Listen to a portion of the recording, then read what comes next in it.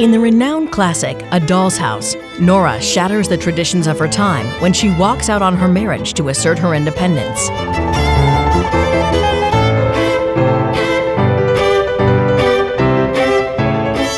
You don't love me anymore. No, I don't. Goodbye,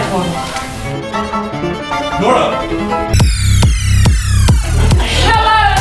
15 years later, she returns to confront her actions in A Doll's House Part 2, the witty modern sequel. I'm not the same person who left through that door. I'm a very different person. Yes, I'd imagine. One part searing drama, another part biting comedy. See both sides of the story back to back in the special repertory presentation at the Denver Center. Get tickets for September 6th through November 24th at denvercenter.org.